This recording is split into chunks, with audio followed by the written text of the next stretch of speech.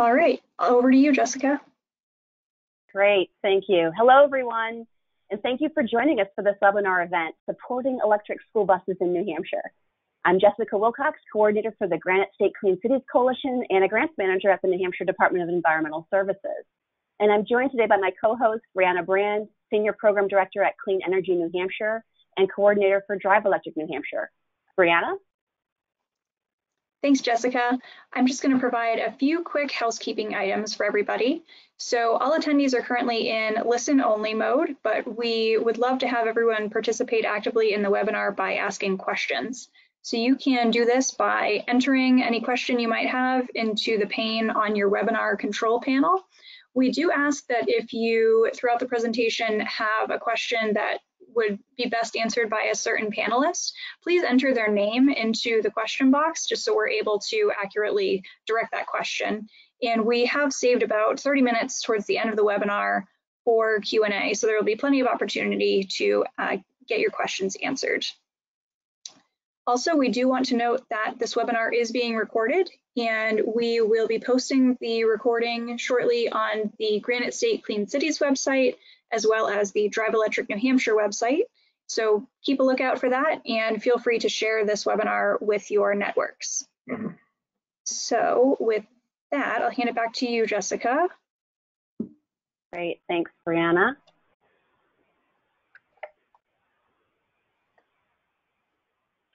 So with the impact of the COVID-19 respiratory disease that's affecting our most vulnerable, now more than ever, zero tailpipe emissions vehicles are key to a healthier community. To transition from investigation to implementation, you need to make a plan. Today, we're going to provide you with tools and tips to aid in that process. We've brought together an expert group of presenters to share their knowledge, experience, and best practices for developing and moving forward with a school bus electrification project. Now, we're going to start with a couple of quick polls to find out who we have with us today. Go ahead, Brianna. All right, so our first poll is, what type of organization are you affiliated with? So if you can please enter in whether you are with a school district or a city or town, a school bus provider, an energy committee or commission, a renewable energy provider, or another type of affiliation. And we'll leave this open just for another few seconds.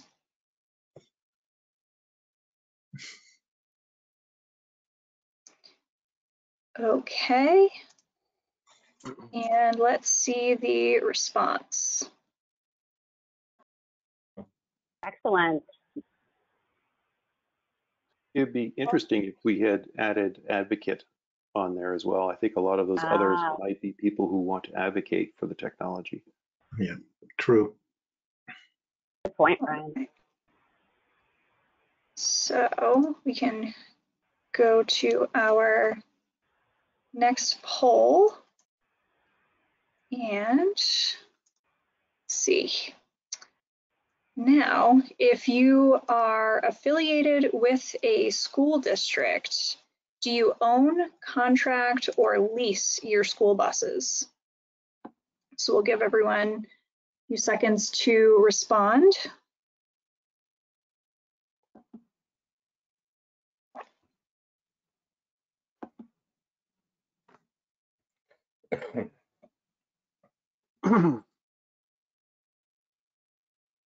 Okay, so let's see the results from this poll.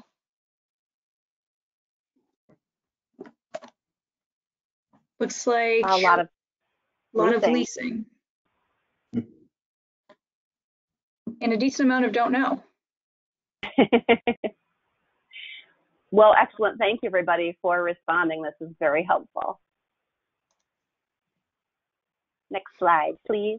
So as mentioned, I'm the coordinator for the Granite State Clean Cities Coalition, and our coalition is housed at the New Hampshire Department of Environmental Services and is part of a nationwide network of nearly 100 Clean Cities coalitions supported by the U.S. Department of Energy, or DOE.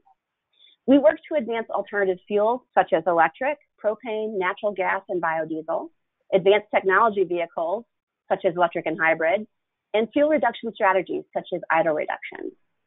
Our coalition is made up of over 140 stakeholders, including an 8-member advisory board, and consists of public and private fleets, such as state, municipal, utilities, fuel and beverage supply companies, businesses such as fuel providers and vehicle manufacturers, and municipalities such as schools and universities, regional planning commissions, and energy and sustainability committees. We are a fuel neutral and technology neutral coalition, working as a resource for our stakeholders that are implementing these types of alternative fuel vehicles and equipment projects into their fleets, businesses, towns, and cities. Our mission is to improve air quality and foster economic development in New Hampshire's transportation sector through partnerships and projects that promote petroleum reduction strategies. We do this through education and outreach, such as stakeholder meetings and site visits, ribbon cuttings, newsletters, conferences, and events such as our biennial Green Your Fleet workshop at the New Hampshire Motor Speedway, shown in the center photo on the slide. And then last September's Bi-State EV Connector at Hypertherm in Lebanon. Many of you may have participated in that.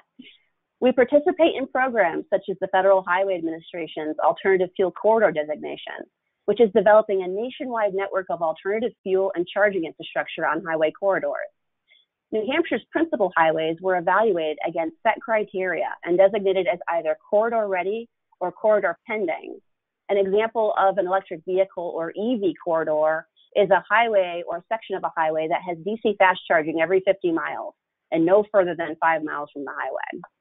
The last picture on this slide reflects New Hampshire's EV corridors. We have some that are EV ready, for example, the F.E. Everett Turnpike from the New Hampshire border to I-293 in Bedford, and some that are pending, for example, I-89 from Lebanon to Concord. So if you're working on EV charging projects in your community, these designations can serve as a guide for identifying and prioritizing sites that support these corridors. In fact, these designations were used to inform the Volkswagen DC fast charging RFP that was released last year and is being revised for re-release in the near future. Additionally, we've been working with the New Hampshire Department of Transportation to finalize the corridor signage plan.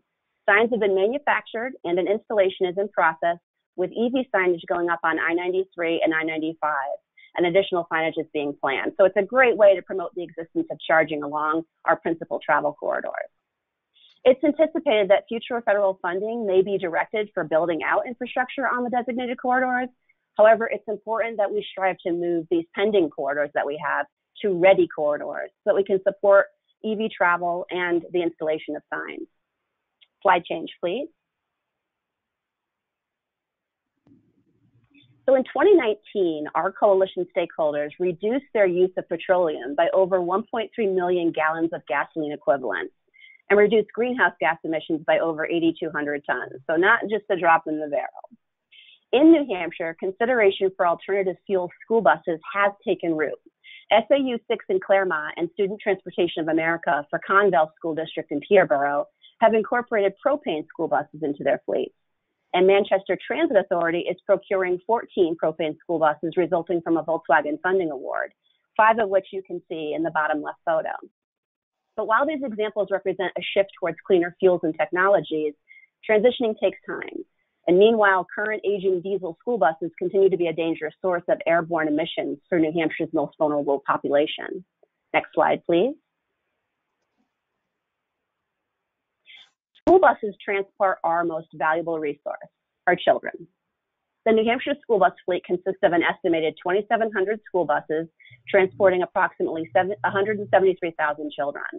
There are around 850 Class 4 or larger school buses in New Hampshire, of which about 90% are diesel powered. As you can see from this list, there are various health implications related to diesel exhaust. It is a group 1 carcinogen that increases the risk for developing asthma, lung cancer, and other respiratory diseases. This is compounded by the fact that children's lungs are not fully developed and they have faster breathing rates, breathing 50% more air per pound of body weight than adults. According to a 2019 report by the New Hampshire Department of Health and Human Services, 7.2% or about 18,000 New Hampshire children had asthma in 2015. Next slide, please. In fact, over 40% of greenhouse gas emissions produced in New Hampshire comes from the transportation sector. Additionally, school buses, along with other heavy-duty trucks and buses, are one of the largest contributors of nitrogen oxide or NOx emissions. NOx contributes to summertime smog and poor air quality days, and for human health, NOx emissions can cause respiratory conditions such as inflammation of the airways. With zero tailpipe emissions, electric school buses present one solution. Slide, please. A visit to the U.S. Department of Energy's Alternative Fuel Data Center reveals several manufacturers engaged in school bus electrification with Type A, C, and D offerings. Of note, Bluebird, powered by Cummins Electric Propulsion System, offers 3 electric bus types with up to 120 miles of range. They also offer a dedicated thermal management system for the battery to minimize climate impacts. Lion, who will be presenting a bit later, designs and manufactures their buses to be 100% electric, offering 3 bus types with up to 155 miles of range. And Thomasville, powered by Proterra, offers a Type C with up to 120 miles of range. Next slide, please. Per the Department of Energy's A-Fleet tool, an electric school bus averages around $290,000. Despite higher upfront costs compared to diesel, the total cost of ownership can be less when you factor in reduced operating costs with no oil changes or moving parts. And on average, an electric school bus could save schools nearly $2,000 a year in fuel and $4,400 a year in maintenance costs, along with the fact that electric school buses are clean and quiet. Electric vehicle capability and technology is rapidly progressing. The cost of EV batteries has decreased from over $1,100 per kilowatt hour in 2010 to just 156 in 2019. So as this continues to fall, so will the cost to electrify. Next slide, please. In order to move the needle from investigation to implementation, there are a few things to consider. Assembling a team. You need to engage decision makers and subject matter experts in planning. There's power in numbers. Consider the school board, superintendent, transportation provider, utility, energy committee, school bus provider, charging station provider. You should also evaluate your bus routes against the range of electric buses to identify where an electric bus might fit best and potential charging needs. And you should investigate your charging infrastructure needs. Work with your utility.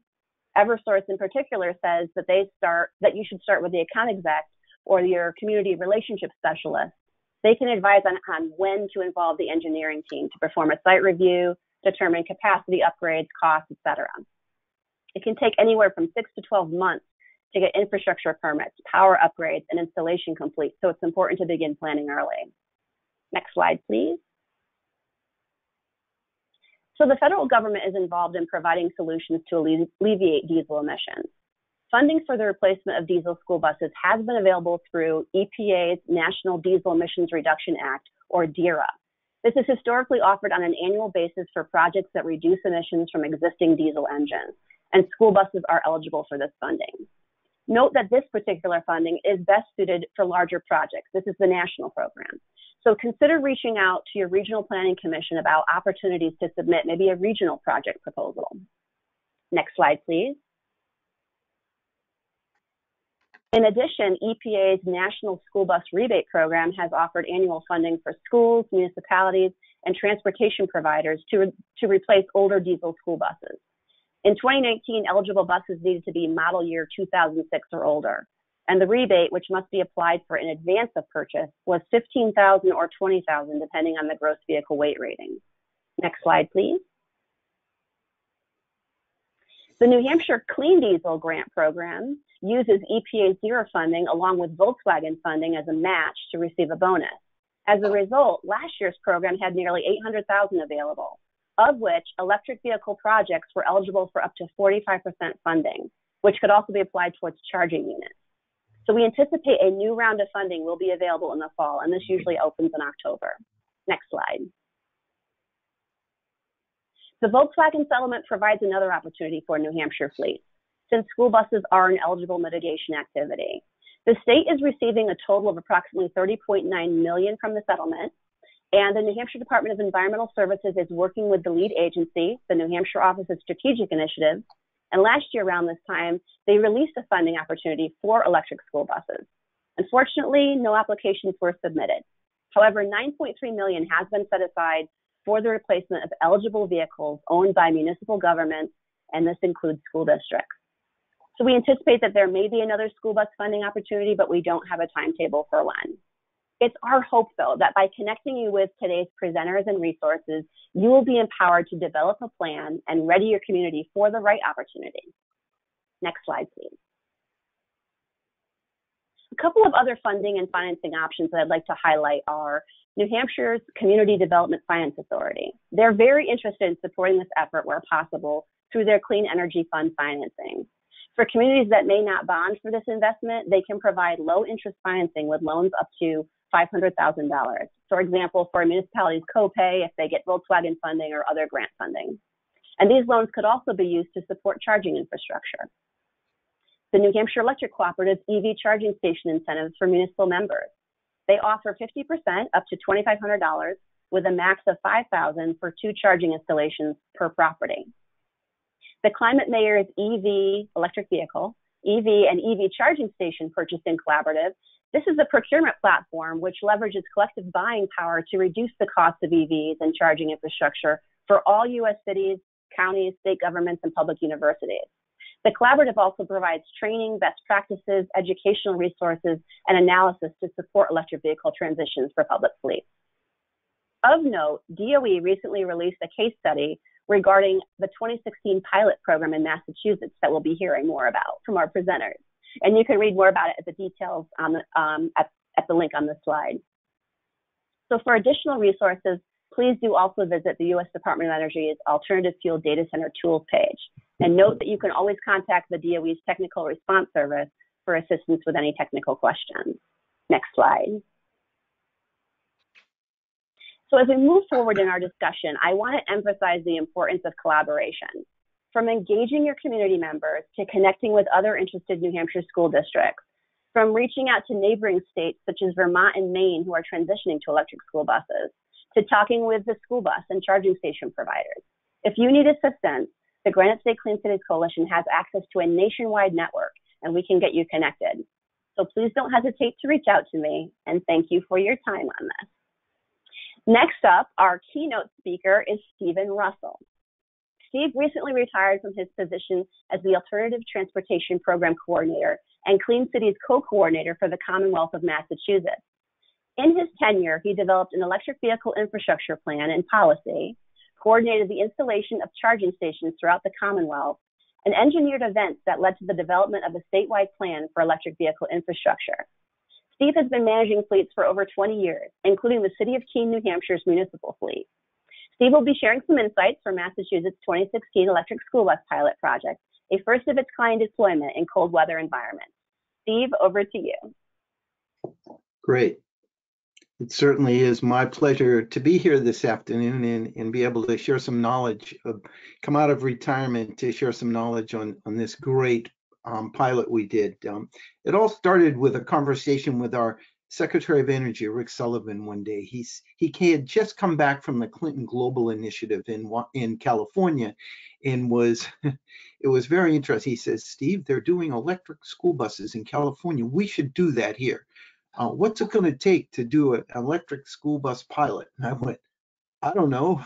So I worked on it. I did an RFI, I did some investigation, and about 6 months later, I went back to him and said, gee, you know, if I had $1.8 million, we could probably do a pilot, maybe 3 or 4 buses, and you got it. So the end result of it is, and I started out with the intent to do it myself. And after looking at all the necessary procurement rules that go along with the state agency, it behooved me to work with a consulting firm to do that. And we hired Vermont Energy Investment Corp, and they kind of ran herd on the thing, and it was great. And our goal, as you can see in the slide, was to, you know, to really use the electric school bus in regular service. We didn't want this to be like the sports team bus that was used once a month. We wanted it to be every day, hauling children back and forth to school.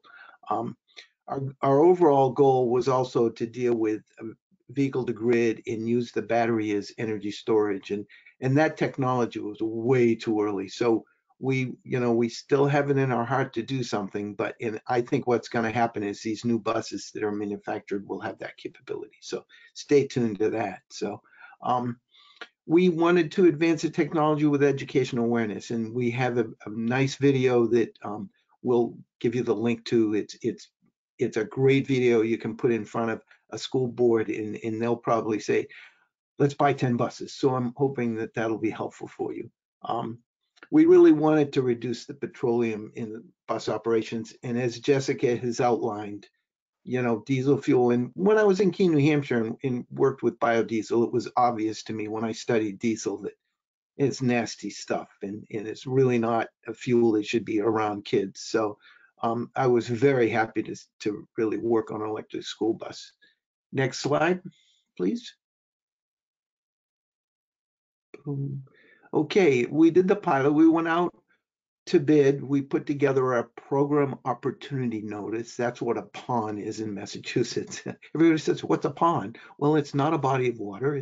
It's a document that gets people to apply for funding. So we did that. We actually had 4 schools responded, but the 4th school is a long story, and I'm not going to go into it.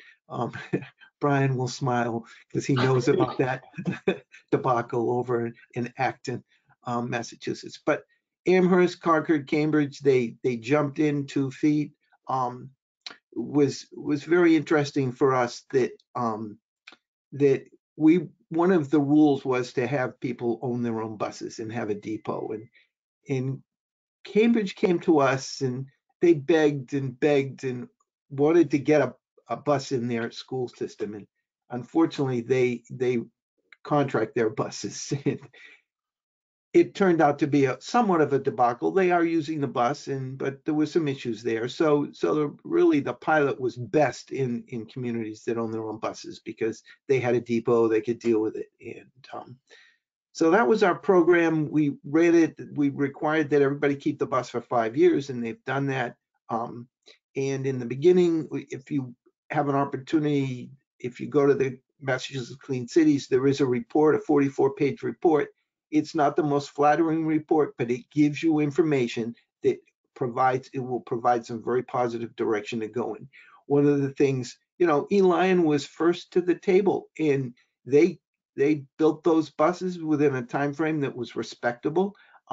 We did have some issues with them, but it's all been worked out, and those buses are running. And Brian's going to really get into more detail with his experience in Concord. So I certainly glad we did it. And sometimes it's hard to be first, but it's great to have, you know, dipped our toe in the water and found out that it's actually a doable program now. That when we did it, there was only one company making that bus, Elion, and now there's a whole bunch, and that's wonderful. So it's telling a good story now. So I will turn this over. Do I have one more slide? I don't. So I will turn it over to Brian next.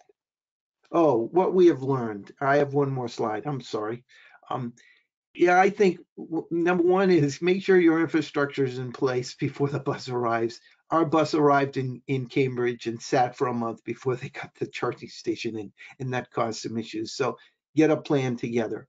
The RFP for the bus should really talk about service levels, and I know Kevin's going to speak to that issue very positively.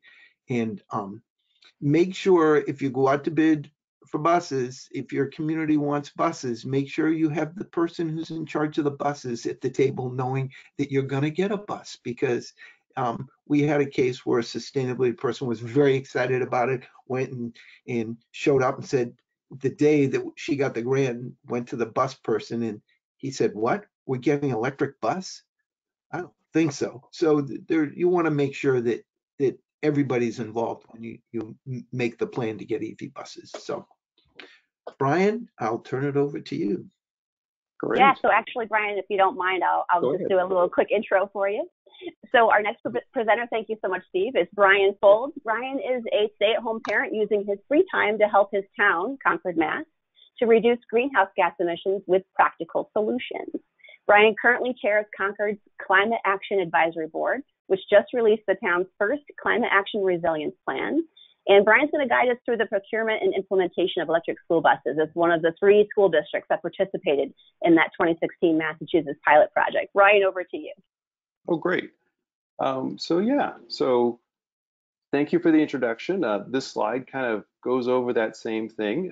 There's a link there to the committee that I'm on and the plan if you're interested. But yeah, why don't we go on to the next slide.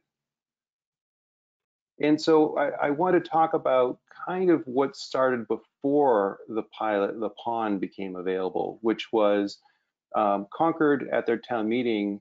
The schools had come to town meeting asking for $1 million above and beyond their current budget to procure 10 diesel buses. And the residents in town meeting asked them to create a committee to look to alternatives for transportation fuels to get our students to and from school. They were concerned about the climate. They were also concerned about any health impacts and air pollution. So the Alternative Fuel Committee was formed. You can read here kind of what we were charged with and what the end result was and a link to our presentation. But it generally looked at all the different drivetrains that were available for busing, and it looked at the different fuels and the infrastructure needs for each of them, the cost of the vehicles themselves, and the cost to fuel them over time. And generally, the conclusion that this committee found was biodiesel was a good alternative in the short term, but the real solution to these problems was electric vehicles, with the biggest barrier being the purchase price of the vehicles. They are quite expensive, and I'll get to that later. So next slide.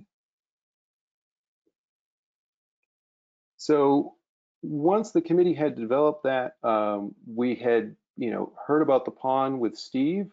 We joined and were accepted into the pilot. We then, once we received the pilot, we had to write an RFP as a school district to procure one of these buses, which was quite a heavy lift, seeing that that hadn't been done in the past. So they're used to bidding for diesel buses, which, as long as they meet the regulations, it's kind of the same routine each year. With an electric bus, there was a lot of particular questions and unknowns, so we did an RFP process instead of a bid. We went on to then, have it purchased, arrive. There's all kinds of stories there. I'm kind of going over this quickly because I don't want to focus too much on these details, but going through being the first in the state to be inspected as an electric school bus.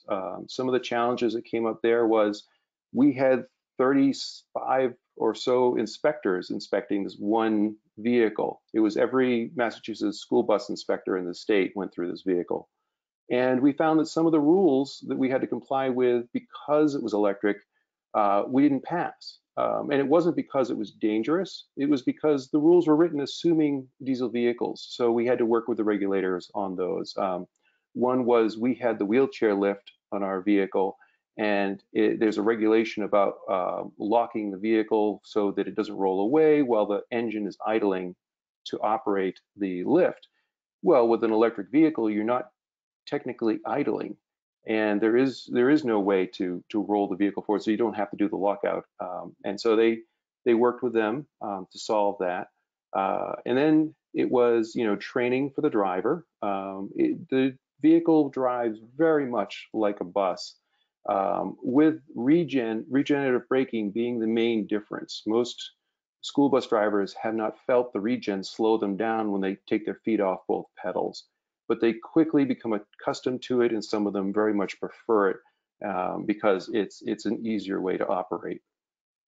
And then there was training and maintenance for the foreman and our staff at the service center, and working with Lion at the time to learn about their vehicle and keep it maintained and on the road.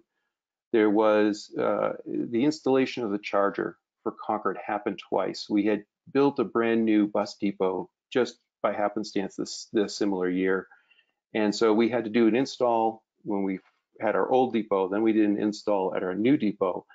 And you'd like to think that Concord would have learned the lesson of having the bus sit idle for 3 months on the first installation, but unfortunately it sat again for 4 months idle at the new depot when that was done, because lessons are learned slowly. So definitely do not delay on charger infrastructure installation. And then we started to operate the bus in 2017. You can read the report about how it went and the troubles we had at the beginning. I'm happy to say that today it's operating like any other bus. It's got better uptime. It's worked through its issues. We were first, so we took some of the big hits, but the software has been updated, the vehicle development has been refined, and right now it's operating as it should. Then we're currently in the process of the Volkswagen settlement. So Concord as a town has decided that we want to get to an 80-20 fleet. We want to get to 80% full electric school buses and 20% of either hybrid or diesel for any of those unusual runs or situations where they're needed. That is happening not at a defined time frame. We're doing it when the money's available. And that's the barrier. It's still that purchase price is the barrier. That's where we're going after every grant and funding opportunity we can to integrate these into our fleet. But without those incentives, we can't really financially justify it over time. And I'll get to that at the end. And yeah, those kind of the stories that are going on right now. Why don't we go on to the next slide? The team. It's very important from the get-go. If you are the champion, if you're the person who's asking your town or your school district to adopt these vehicles, you have to be empathetic to the people who are going to operate this vehicle, to finance this vehicle, to make it happen. You can't set the expectation that this is just as easy as a diesel and everything's the same. Because any little change, and they will say, well, it feels different when I drive it because of regenerative braking, or we had this, error code come up that our maintenance guys don't understand. Things are going to happen. So set the expectation that this is a better product, that it is going to be different, and that you as the champion will be there to support them as they deploy this vehicle. And that's very important. And that's really what I've done, because we deployed this bus in 2016. Well, I've been working on this for 5 years now. So, I've been the champion and I've been there to support them at all levels throughout this process. Next slide. So in New England, we have to think about cold weather operation. This is something where most of these buses, the big money, the incentives are in California. And California, generally, it's sunny, it's beautiful. They have to worry about air conditioning their vehicles. Not in all parts of California, but in many. What often is forgotten is cold weather operation. So you have to make sure that you understand how the bus is heated, whether or not the manufacturer asks for it to be sheltered. We have our buses out in a parking lot covered in snow. We don't shelter our vehicles. So if the manufacturer is saying, we expect you to shelter this vehicle from the weather, it's a no-go for us. So make sure you understand that about the batteries.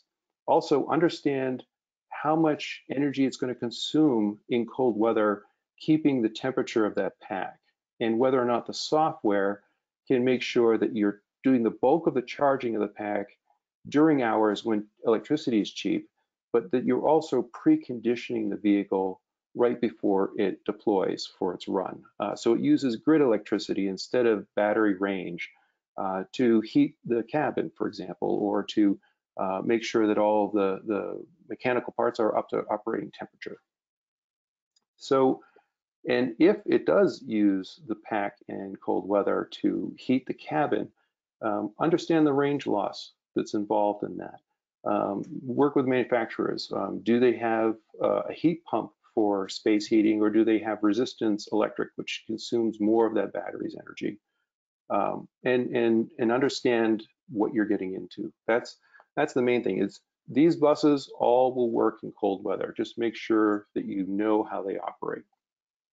Next slide.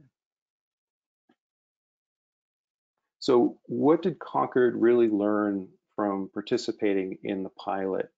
That you need a wide base of support that goes back to people, making sure that It's not one person in the community that's yelling loudest to make this happen and everybody else is forced to do it. Make sure it's collaborative, team focused, and the community desires this and the community supports this because you'll have a much easier time going forward. The other thing we learned is deploying a single bus is more difficult than deploying two. So if you deploy a single bus, you don't have an example bus for the foreman to understand how a part goes back together, or when he's working on it. When you're building infrastructure, you're doing a service connection to charge that vehicle for one bus, and that all the upfront costs hit you with that first vehicle. So deploying two or more, I suggest 5, but that's, financially that's a burden. So it's the more vehicles, the easier it is to deploy. It also doesn't become the redheaded stepchild that, oh, that bus is broken, we'll ignore it because we don't need it. We'll focus on what we've always done, make sure that's operating, and then we'll get back to it. That takes it out of commission quite a lot. Don't delay on charger installation. As soon as you have a bus picked out that you're going to procure, begin the work of working with your school district on where that charger is going to be installed.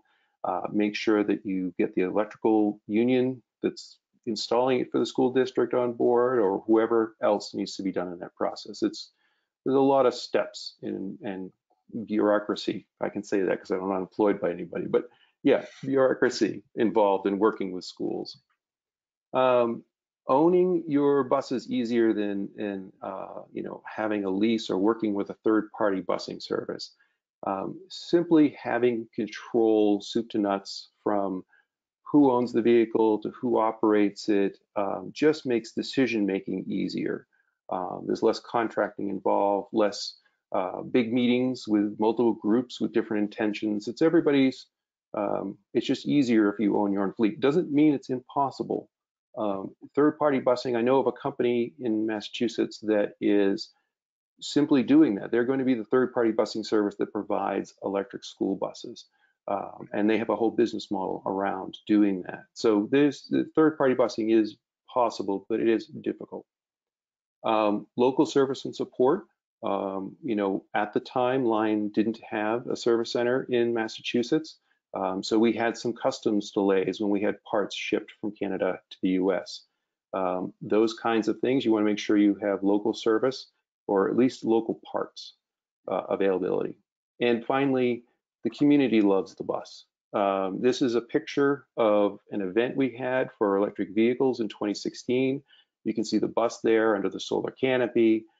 It's at Walden Pond, which is where Thoreau wrote his book. It's something that the community very much likes. And one of the things, these buses, because they're so quiet, they don't have the rumbling diesel engine, they play music when they're under 20 miles an hour. So some people refer to it as the singing bus because it has a noise emitter that goes through the neighborhoods every day as it picks up the kids. It's not annoying or loud, but it is the singing bus, and the kindergarten kids really love that. Next slide. Just as long as they're not looking for ice cream when they get to the bus, that's all. Yeah, we had to make sure it wasn't the wheels on the bus go round and round, because we didn't want little kids trying to find the speaker and being, Right. in the way of the bus as it was rolling. Huh. Yeah, so I think it's the Montreal subway sound right now. So it's just the whooshing. So one other thing that most people don't think of when they think about school buses is grid, is our electrical grid.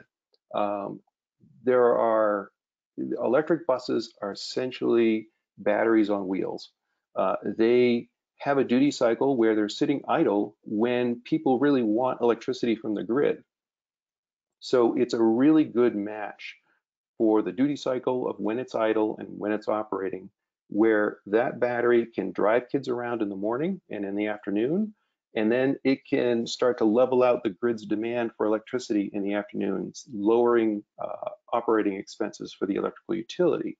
So this is why there's vehicle to grid services. I could go into this. This tends to get technical because it's all about the grid stuff.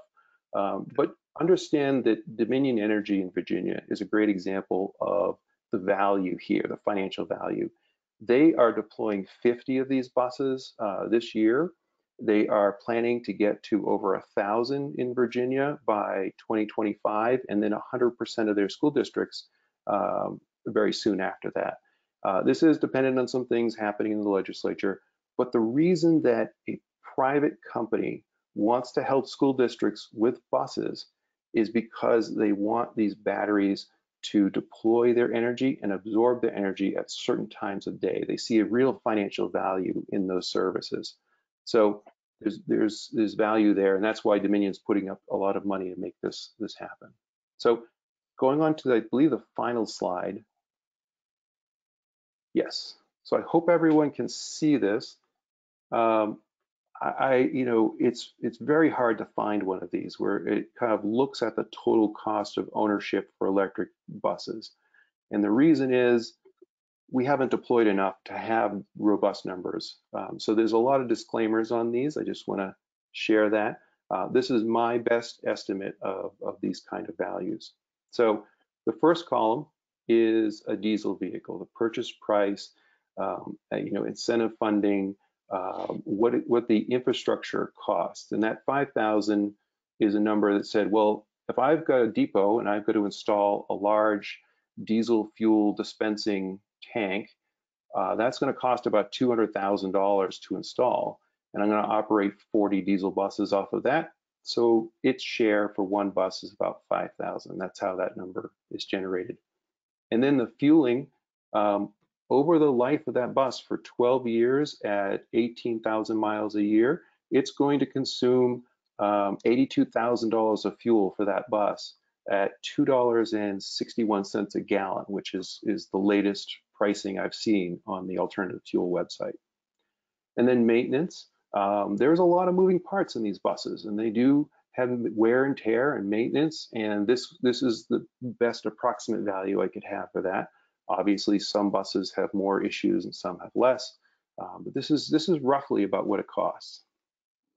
And then at the end of 12 years, that bus gets sold on, and our school district is seeing about $5,000 to $7,000 for a trade-in value on our older buses. So that's the 6,000. So over its 12-year life, we purchased that diesel bus at 100,000, but it cost the school district about 318,000 to have that vehicle in its fleet. And while it's in its fleet, it's producing CO2 emissions of almost 700,000 pounds, which is quite a lot of emissions. Now, the next columns are all about the electric buses. So you can see at the purchase price, we're at 3 times to almost 4 times the cost at purchase. That's a huge barrier to electric buses. And this pricing is pricing from, it's old, so it may not reflect what the prices are today. Hopefully competition will start to lower those purchase prices. But in our states, Massachusetts, Volkswagen funding, Concord received about $295,000 for the charger and the bus purchase for one bus. And the installation of that charging infrastructure would be about $9,000. That includes the purchase of the pedestal, retractor, the charger, which is a level 2 charger at about 80 amps. And then the trenching is the big part of that cost, the actual, cost to put in the tube in the ground. Then the maintenance is less on these vehicles. So we had, in our first report, we had some issues about maintenance because it was a first deployment of an electric school bus. Those have been ironed out. This bus has been running quite well, and maintenance is starting to show that it's lower. The grid services, this first example is just charging regular, just plugging in a bus and charging it. It doesn't do any grid services or work with the utility. But yet, at the end of its life, you can sell that battery for, I'm guessing here about $7,500, and then the $6,000 for the vehicle itself. That nets out to a $200,000 cost for that vehicle over its lifetime. which is lower than its purchase price because mainly of that incentive. And the CO2 emissions from the electricity within New England, the value of the emissions from a kilowatt hour came from the New England ISO, so this is applicable to New Hampshire as well. The reduction in carbon emissions is about 2/3 of a reduction from compared to the diesel, and that wasn't, I didn't plan it to be 2/3. It just, the math worked out to be 2/3. And so the next examples I'm going to go through more quickly. Deploying one bus versus two. In Massachusetts, the Volkswagen funding has a cap in the program, so you don't get the full 300,000 incentive. It gets reduced to 500,000 or 250 per bus, and then it's a little bit more to buy the second charging unit and put that in.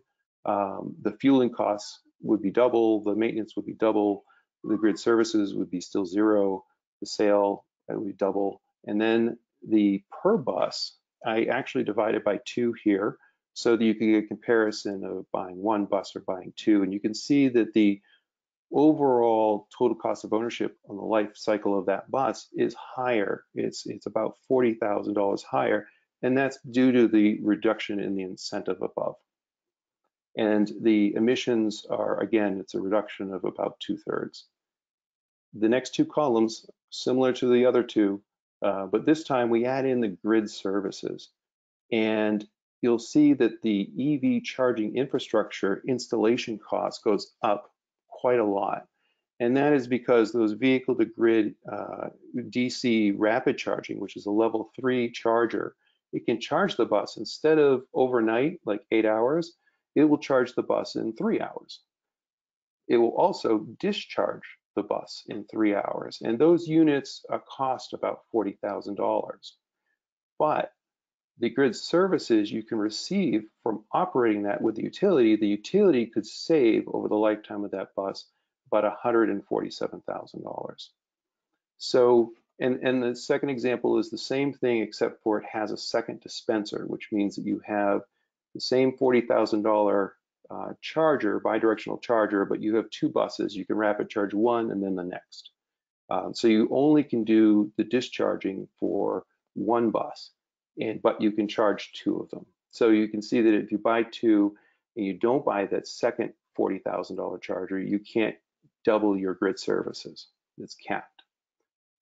So the life cycle cost of that vehicle goes down to just about $60,000 with those investments and that cost to purchase. Oh, I forgot to mention on the purchase price, the reason that there's a difference is that the onboard inverter reduces the cost of the vehicle because the inverter is off the bus at the depot.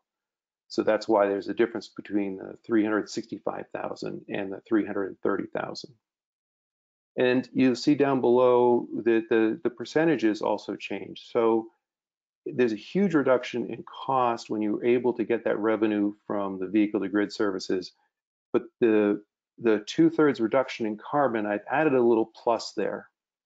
And that plus is there because when this vehicle to grid services are being operated, what's happening is those peak events, when we have that summer weather and we have that call for that peak where everybody wants electricity, the dirtiest forms of electricity are being turned on. And by using the bus to discharge into the grid, we're avoiding turning on diesel generators to generate electricity and some of these assets. And while at night, we may be charging the bus off of wind energy, which is often a marginal energy in our grid. So there's an additional carbon benefit for doing the vehicle to grid services, but I don't know exactly the values of what that would be. So this is what I put together as to kind of give you an estimate of what the financials look like, and I hope this gives you a good sense. I don't want it to be taken as a gospel that if you do these things, you'll get this money. This is still very much a new market, and you have to partner with the utility to see how much they'll share with the school district of that value, and it all depends on who puts up the money. So those are my slides, and I'm looking forward to questions. Great, thank you so much, Kevin. I'm sorry, Brian. Thank you so much, Brian. Our final presenter today is Kevin King. Kevin holds the position of Sales Manager of the Eastern U.S. for school bus and transit bus sales for the Lion Electric. His strategic focus is on creating awareness for the industry, the Lion brand, and all of its products, as well as their economical, environmental, and intellectual benefits. Kevin comes from a successful career in telecommunications and information technology, and formerly worked in the manufacturing side of the transportation industry for Boston Coach. Kevin's key driver is customer satisfaction. Kevin will walk us through the electric school bus technology and cold weather operation as Lion provided the buses for the Massachusetts pilot project. Kevin, over to you.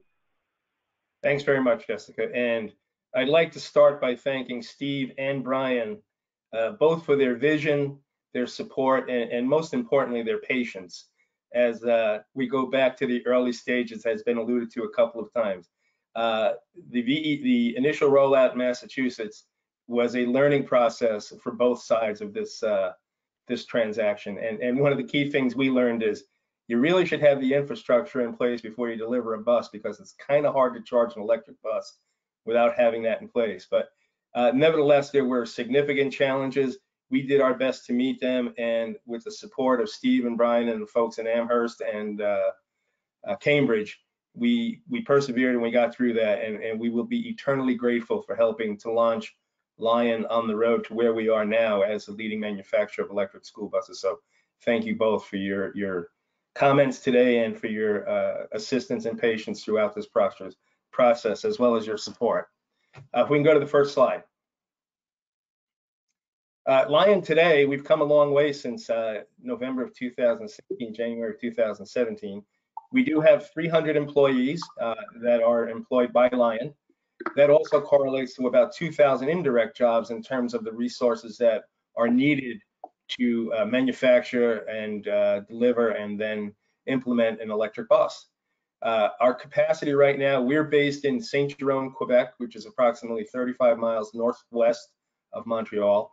We can manufacture up to 2,500 electric vehicles per year there. And as you'll see in a few minutes, we're not just doing school buses. We currently have 300 plus, actually north of 350 school buses in operation at this point in time.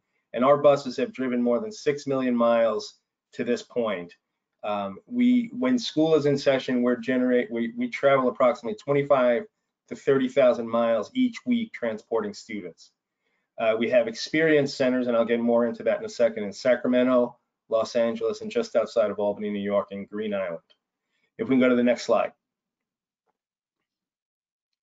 Our product roadmap. We were founded in 2008. We've been around for 12 years now. Initially, we manufactured diesel buses. We went 100% electric in 2016, and our commitment is to electric at this point. I know for a fact, that we recently turned down a very large diesel order from a legacy customer on the diesel side, because we are 100% committed to electric at this point. In 2016, as we've discussed, we deployed our first Lion C buses in Massachusetts. In 2019, we added the Lion M, which is a commercial shuttle bus like you might see at the airport, capable of transporting up to 26 passengers. The Lion 8, which is basically a box truck, and the Lion A, which is the Type A school bus. Our Type A will accommodate up to 30 passengers. We have the Lion 8, which is politically correct term is a refuse truck, but it's a garbage truck. And if you can move to the next slide. In 2020, we have the Lion D, which is a passenger bus, passenger school bus that can accommodate up to 82 students. We will also have bucket trucks, and you may see these coming to some of your local utilities in the not too distant future. And in Q4, we will have the Lion 8 tractor, as well as the urban truck. The tractor, when I personally thought of a tractor trailer, I think of what you see on the road driving to California from Maine and all these things. But the reality is the average tractor route is only about 200 miles or less per day. Our Lion 8 has a 300-mile range. Our Lion 8 tractor has a 300-mile range on it. So we believe that's going to be a very viable part of the product mix, and will further help in terms of our efforts to make the world an environmentally friendlier place. In 2021, we'll have the Lion 5, Lion 7, Lion 8. We will be introducing an ambulance as well as boom trucks, again, gearing toward utilities and companies of that type. We are 100% electric at this point. Next slide, please. We call our experience centers that because that's what they're there for. They're not just for service, they're not just for parts inventory stocking, but rather they are to enhance the electric experience of the communities in which they reside. And what I mean by that is we offer these facilities up for folks like Brian or citizens advocate groups that are big proponents of electric vehicles and want to further the cause. Clean Cities will host meetings for Clean Cities or local citizens advocate group. In Albany, the Bethlehem Citizens for Clean Energy and things of that nature.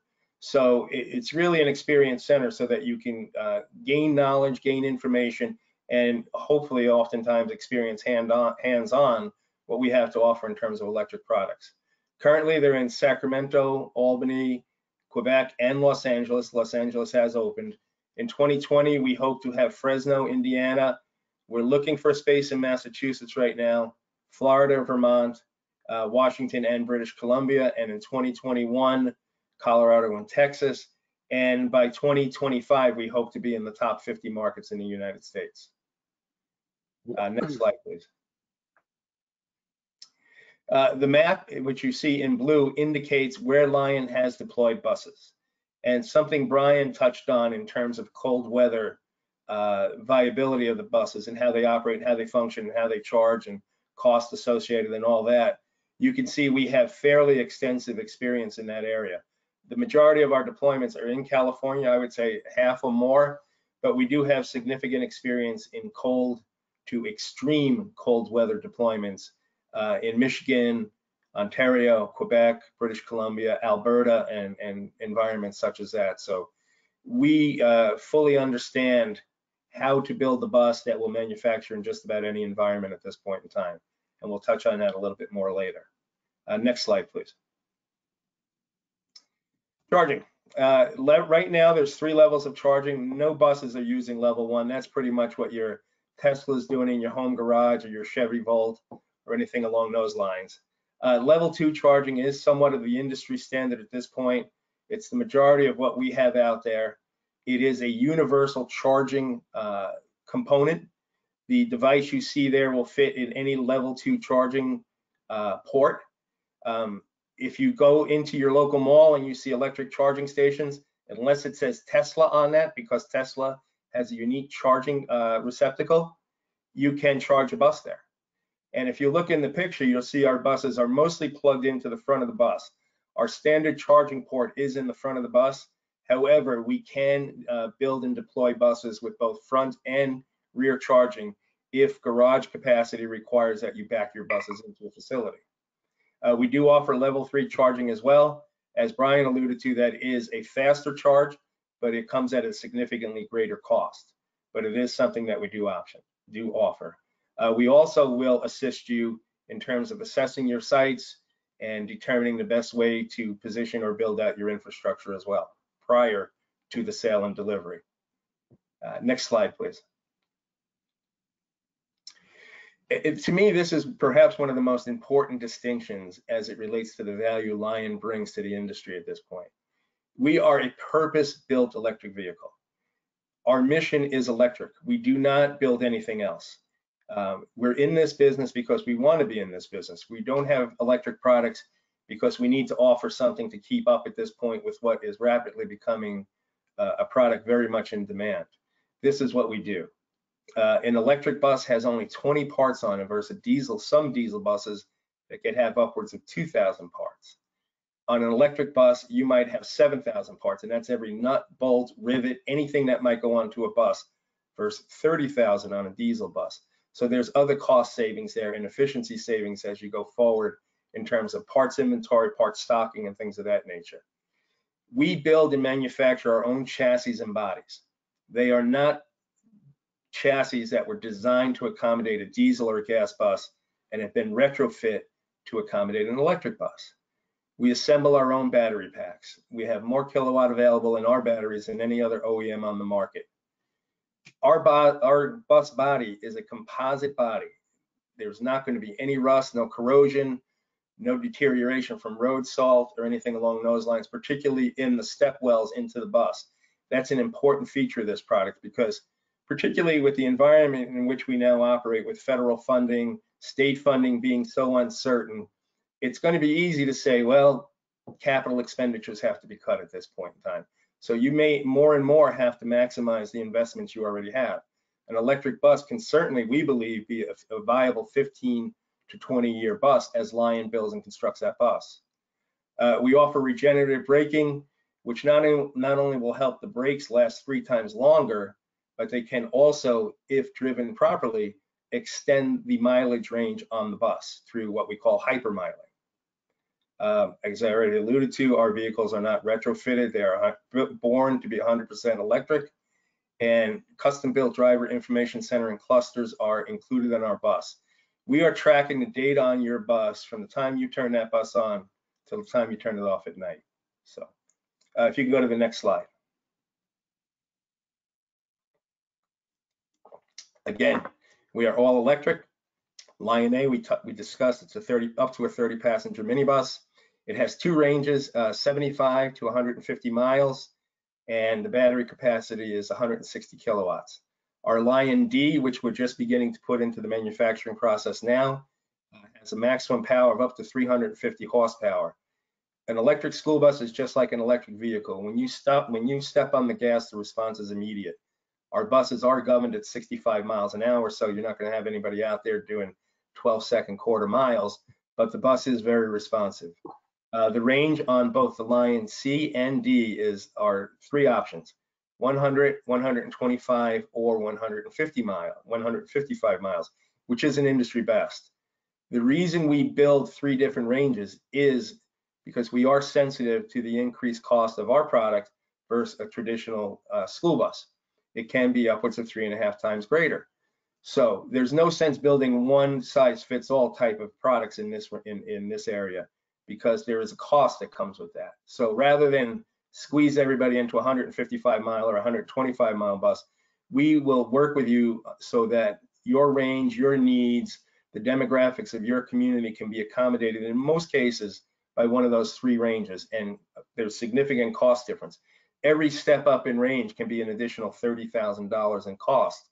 So we feel that's an important factor of the value we bring to the table as well. And the Lion C as, again, 100, 125, and 155 mile range bus being built to accommodate up to 72 students.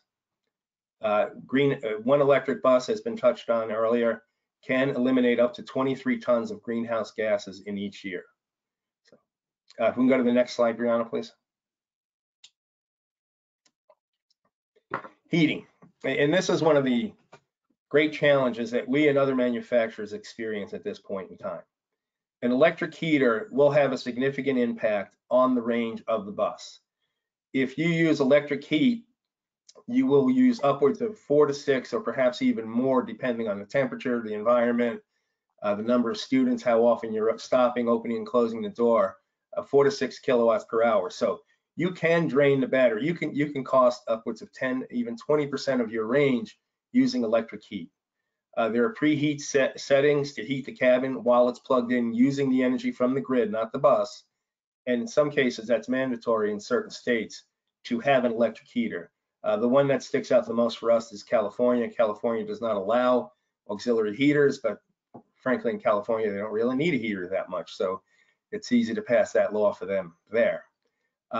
What we have been deploying on just about every bus we've delivered in cold environments is an auxiliary heater. It uses no electric power during its operation. It does not draw or eliminate or reduce battery range. The preheat setting to heat the cabin while plugged in uses the energy from the grid still, so you're not using your auxiliary diesel heater and emitting NOx into the air. It has a 25-gallon tank. And typically we find, we have folks in Michigan that just reported to us in the past winter season, which was abbreviated to some extent with the COVID shutdown. They utilized approximately 72 gallons on average this past winter. It's not the best scenario. We're working toward one of 2 solutions. being able to gain the battery efficiencies we need and offer electric heat, or in the alternative, an auxiliary heater that does not emit any emissions at this point in time. But those are in the R&D stage, and we hope to be able to introduce new products and new offerings around those that effort in the not too distant future. Next slide, please. Lion electric school buses in extreme temperatures. Has been alluded to earlier that some manufacturers will ask, or even somewhat require, that if you're getting one of their electric buses, you store it indoors in the winter season. That is not a requirement with Lion. It's not an issue at all for us. Where you will see some challenges in cold or extreme cold environments is the time to charge the bus will take longer. In an extreme cold environment, we have seen perhaps charging time can take, instead of 6 to 8 hours, it may take upwards of 12 hours to heat a bus. But it will in no way, shape, or form impact the range that that bus will then have once it's deployed the next day on its route. If it's a 100-mile bus, you'll still be able to drive it 100 miles, 125, 125, and so on and so forth.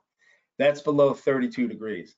From 32 to 60 degrees, you will charge at about 75% efficiency, and again, maintain 100% state of charge, or the effective range that the bus was built for. From 60 to 80%, no additional 60 to 80 degrees, no additional charging time is required. 105 to 113, the same thing. Your max charging will occur within the recommended timelines or the assumed timelines with 100% state of charge. 113 to 122, the same. And 122 and over, well, that's a bit of a challenge for us at this point, but I don't think in New Hampshire, having lived there most of 2018, 2019, we'll have any issue. We don't anticipate that getting too warm over 122 degrees. And actually, to update that number, we can now operate at 130 degrees. And the reason why we're doing all that research is because we're looking into the Phoenix markets, and it can heat up a little bit there in the summertime. Next slide, please. It has been alluded to, and Brian was eloquent in showing the savings you can realize in an electric bus versus diesel. 80% energy reduction costs, 60% on maintenance. You know, we just finished a Volkswagen project in New Jersey, and the question everybody asks is what's involved with the maintenance of an electric bus? And the somewhat easy answer is tires, brakes, and windshield wipers. There's not a lot, no oil changes, obviously, none of that stuff's involved. So it's fairly easy to maintain the bus. In terms of energy cost reduction, right now, we see about an average of 1.4 miles per kilowatt of power expended. Using, if you say you're paying about 13 cents per kilowatt, you know, you're going to go roughly the same amount of miles you would on a gallon of diesel gas for about 65 cents. So that offers significant savings as you deploy these vehicles. And I know we're running out of time here before we get to questions. So next slide, please. I won't get too into this. It doesn't present real well on the slide here, but we can do a total cost of ownership analysis for you. Any schools, contractors who are in on this call, if you're interested, we could sit down with you, discuss what your needs are, discuss what your current routes are, the mileage that you use, and we can give you a fairly good assessment of what your costs would be over the, say, a 12 to 15-year life of the bus relative to what it would be for a gas or diesel bus. And as Brian illustrated earlier, there can be significant savings in those areas. So, but again, I will, you know, my contact information will be available. Anybody interested, simply reach out and we'll do this personally with anyone that is so desires. Next slide, please. As has been discussed, the cost of the bus can be significant, and we do understand, again, capital dollars may be at a premium for God knows how many years going forward with the money the government's had to expend in other areas just to keep our economy going, and who knows what's going to now filter down to schools. So we have partnered with a very large, perhaps the largest utility in the United States, to offer a turnkey solution. And what we'll do is we'll take it from basically an OpEx model. So instead of spending $400,000 per bus, we can work out a fixed monthly cost that will include the bus, maintenance on the bus, infrastructure assessment, infrastructure deployment, infrastructure maintenance. And it's a very unique situation.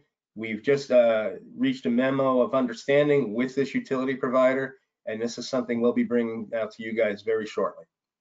Next slide. The Lion experience is something that has grown through the years. It's what happens prior to and after delivery. We will come in, we will spend 6, 8, or however many hours we need to training your technicians, your maintenance teams. We can do a lot of remote maintenance through our telematics. We've just enhanced our telematics. With the enhanced telematics, you no longer need to buy a smart charger. You could save money there buying what's called a dumb charger, because some of those features that are on a smart charger, like programming and things of that nature, we could offer through a dumb charger with our enhanced telematics. We have 24-hour parts centers and availability across North America, and that will be expanding. Dedicated service teams, including trainers and technicians, and we can leverage our national and regional service networks. Part of what we'll do also when we deliver the vehicle is we'll invite your first responders. We'll invite your DOT inspectors. We'll invite anybody that may have to deal with this bus that does not have a lot of experience dealing with this bus, so we could familiarize them with the vehicle, help them understand the best way to make sure it's operating the way it should be for DOT, know how to properly inspect the vehicle and things along those lines. So I know we've run long here and I apologize. So that's the end of our presentation, and I'll turn it over for questions. Great, thank you, Kevin. Yeah, so let's open the floor up for questions. And I think Brianna, you'll go ahead and share those with us. Yes, definitely. So let's just head right here. Okay. So first question that we have is actually going to be directed towards Brian. And somebody had actually 2 questions related to, I believe, the total cost of ownership model that you had mentioned. And the question is, do you know the capacity in kilowatts of the bidirectional charger that you used? So the bidirectional charger is a 60 kilowatt bidirectional system. Okay. And then following up on that, did you use $10 per kilowatt hour per month for the entire 12-year period of the bus life? Say that again? Sure. Did you use the $10 per kilowatt per month for the entire 12-year period of the bus life? Yes, I think they're referring to the RNS charges, which is a utility expense based on RNS charges are for taking the energy from the generation center to the distribution network, and those charges are accrued by the utility as kind of like a commercial demand charge, and those have been going up over time, and right now they're around $10 a kilowatt for that hour each month. So it's one charge for 1 hour each month, and it's $10 for every kilowatt coming in, and that happens each month. So if you can have a level load, it's cheaper, which is where the vehicle to grid service comes in, because you shift load to level that out, thus avoiding that charge. Great, thank you. We had a question come in for Kevin, and the question is, can you speak at all about the current state of vehicle to grid with Lion? At the present time, we are in the final stages of preparing for what I believe will be the first vehicle to grid deployment in the US. I see Brian making me a little face there. It'll be White Plains, New York. It will involve 5 units. The last of those units, I believe, has just been retrofitted. We're working with Con Edison, the utility company in New York, on that. And had the scenario or the situation of the last several months not been in play, we probably would have deployed by this point. I'm not sure what our actual deployment date is now at this point in time. Okay, great. And to follow up on that, are there any necessary upgrades to make electric buses ready for vehicle to grid capabilities, or do they arrive like that? Our buses now do not, as a standard, arrive as that. If that's something you'd like, we can certainly include the necessary hardware infrastructure for that when manufacturing the vehicle. Okay. Another question for Brian. Do you know the capacity of the solar panels that were shown in the background of several of the pictures that you used? And is there any data you might have on whether or not those panels are enough to charge the bus, or how much square footage of solar might be needed to charge a bus? I don't know how much would be needed to charge a bus, but I do know that Concord Light, our town-owned utility, operates that solar array, and it's 5.5 megawatts. So it's a utility scale array, and that is our depot being constructed for where we store our buses. So that I know that that installation of solar has us with a duck curve on our distribution system, and we need utility scale storage there, as well as using our electric bus fleet to help level that load, mostly during the summer. It's those spring days on Sunday, in the morning, when that array is generating a ton of power and people in town are at church and not utilizing that power, that we have to charge something and create demand. So those buses are a great use for that. Excellent. Question, I think this would be more directed towards Kevin. How much do you insulate the body of the bus in order to help preserve heat? It's a great question. I apologize. I will get back to Brianna or Jessica with that answer. The reason why I'm uncertain, we have just upgraded our insulation in the bus, and I'm not sure what the new standard is, but I will respond back to Brianna and Jessica with that information. Okay, great, thank you. Question for Brian, was cost or the length of time required to charge the bus more important in deciding which level of charger to use? Oh, which level of charge? So it was really the lack of availability of the bidirectional until recently that option has really come around. So the charging infrastructure has to be financially justifiable. Back in when we did the first deployment, it was a level 2 charger because we didn't see vehicle to grid very soon, and if we did, we saw it at a smaller scale. So that was the investment we made then. Concord is currently has been awarded funding in the first round of Volkswagen to purchase one electric school bus, and we're hoping to do vehicle to grid, or at least build the infrastructure to be ready to do vehicle to grid. So we're looking more at that one bus plus V2G installation.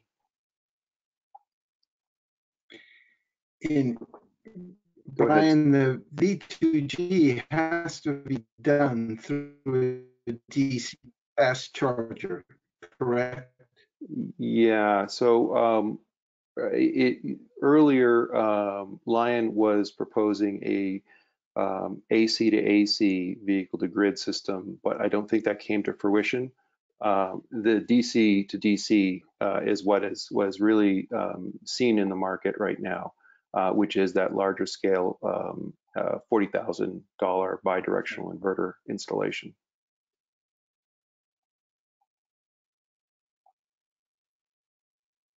Great, thank you. So we have a question relating back to Jessica's presentation, and I'm just going to read the question as it's stated. So Jessica mentioned there hasn't been much interest in New Hampshire in the grant money that's on the table for these issues in the past. Can you summarize your pitch on why this is an important change to prioritize for climate response and economic reasons? I think ultimately there are so many factors that are important to consider, but I think as all the presenters here today have kind of pointed out, it takes time to put together a project, to plan for a pilot. So I think really what I'm trying to emphasize today is that we've got time now to be looking at how to put something together to move New Hampshire forward in this capacity. And certainly with COVID-19 being a respiratory pandemic here in our nation, now is the best time to be looking at zero emissions options for New Hampshire. So now's the time. Awesome. Thanks, Jessica. All right, let's see. So the next question for Brian. Did you find that the buses were available at the right times to be able to reduce the transmission peaks? So I want to be clear, we haven't deployed the vehicle to grid yet. So I don't have specific data on peaks that we've discharged into. We have controlled charging to avoid peaks and adding load, but I don't want to give the impression that we've deployed vehicle to grid, because as Kevin said, Lion is doing the first deployment in New York. I know that the other manufacturers have their own deployments that they're doing, and we're hoping to be very early on those lists. But it's mostly, the vehicle to grid is mostly driven by the savings we could see through our town-owned utility. So we know what the expenses are through them and their desire to avoid those expenses. Okay, great, thank you. I could just point out also, it doesn't necessarily have to be vehicle to grid. It could be vehicle to building. You don't have to redirect this power to the grid per se. You could redirect it to your campus and further see economical savings in that regard as well. So there's going to be a whole plethora of options as it relates to vehicle too. Yeah, one of the things that I haven't seen yet is in the Clinton Global Initiative, which was really the kickoff for that funding. They were talking about these as emergency deployment. So you could drive this bus to a building, connect it, and power that building if there was a blackout, or you could park it where people could charge their phones and have emergency power to operate tools or other things, because it is quite a large pack and acts like a mobile generator. Right. That is getting a lot of attention, particularly for areas that are prone to tropical storms, other piece, things of that nature. Steve? Right. And the other piece we looked at was the whole issue of, if your building has an energy management system, it's going to know when your peak load's going to hit. And if you have that plugged into your energy management system, you're going to avoid that peak demand. And that's something that Lincoln Labs has proven and worked with. And I think that's a huge savings in cost if you can keep those peak loads down in your building with demand rates going where they are today. So I think that was the other piece we wanted to look at, which I think is a simpler solution to the vehicle to building and easily doable. Great.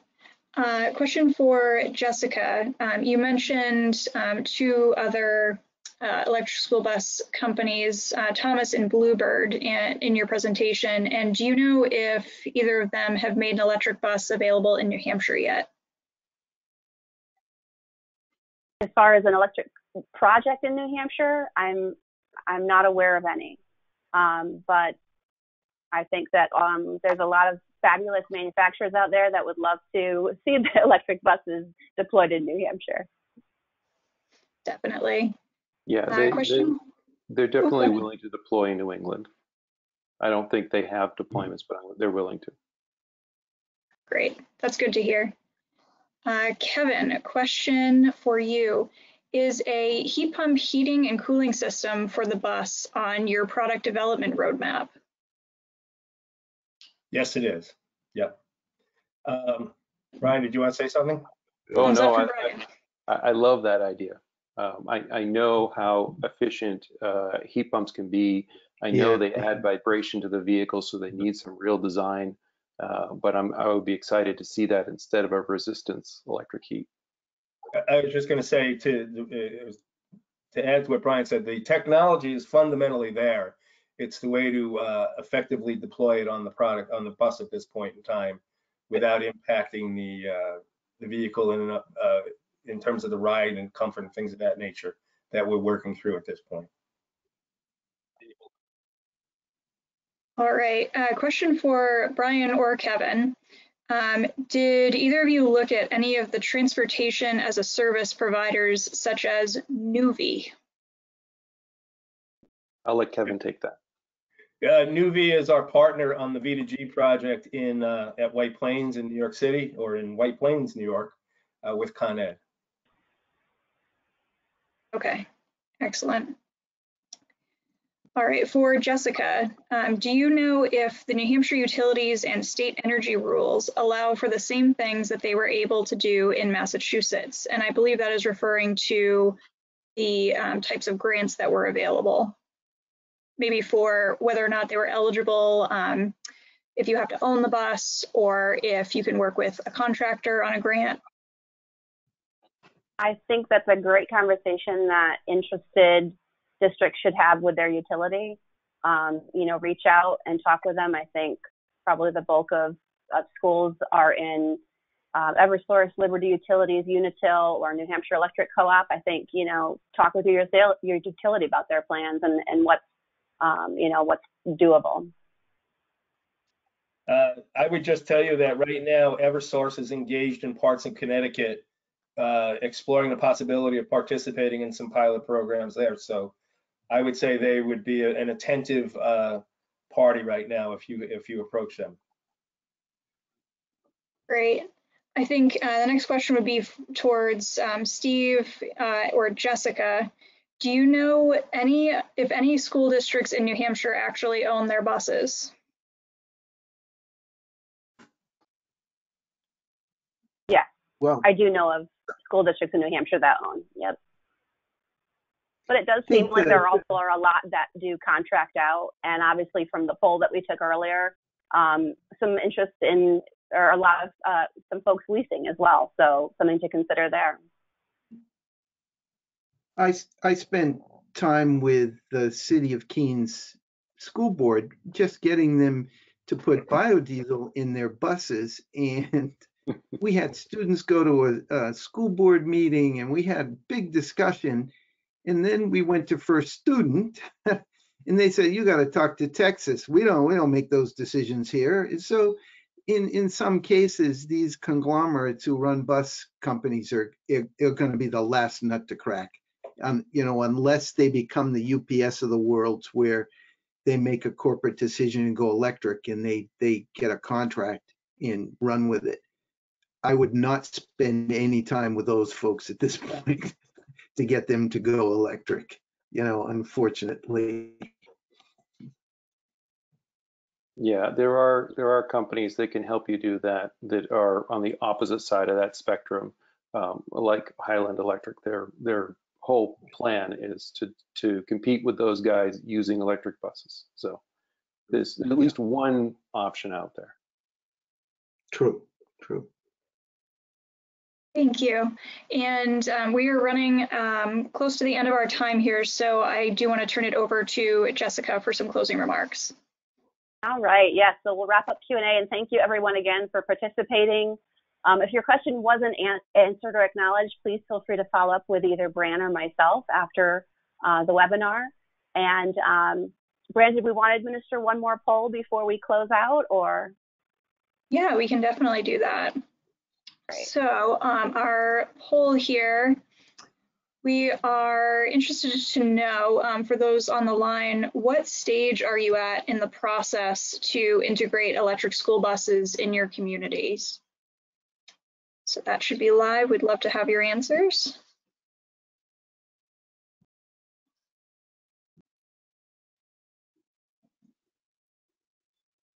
Just give it a couple of seconds and seeing the answers come in.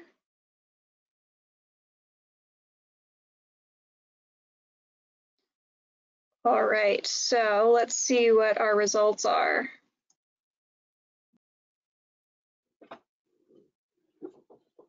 Looks like about 60% are in the aspirational phase, so just starting, about a quarter in the early phase, and 11% are starting to gather more support. Excellent. Well, I would like to say, you know, regardless of what lies ahead, if you want to accelerate the transition to electric in your community, you need to engage your local decision makers in moving that needle. Don't wait for future funding or procurement opportunities to start planning. Educate yourselves and develop a plan now. Be prepared so when the time is right, you're ready to charge ahead. Awesome. And thank you so much to all of our presenters today and for everybody for joining. Thank you. Thank you so much, everybody. Thank Have you. a great day. Have a good day, all. Yep, take care. See ya. Bye.